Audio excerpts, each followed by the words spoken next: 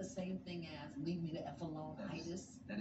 This morning, your brother had leave me the F alone-itis because he came in here this morning, um, indicating that he didn't feel good. First, it was his stomach. Yes. And then it was his chest. He called Dad this morning. He was like, Dad, I don't feel good, Dad. I don't feel good. Of course, I'm on the other side of the phone. Man, well, why do you think he would do that? Because he's hell. Like, he's manipulative. He manipulate Dad so much.